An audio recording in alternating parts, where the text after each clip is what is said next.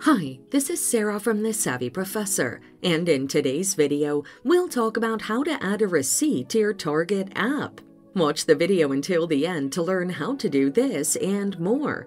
Here is a step-by-step process on how to do this. On your mobile device, locate the Target app and tap on it.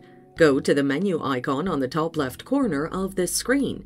Pick My Receipts from the drop-down menu and choose the Add Receipt tab.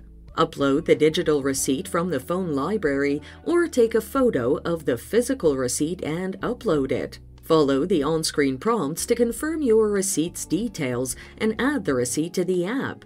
Alternatively, go to the app.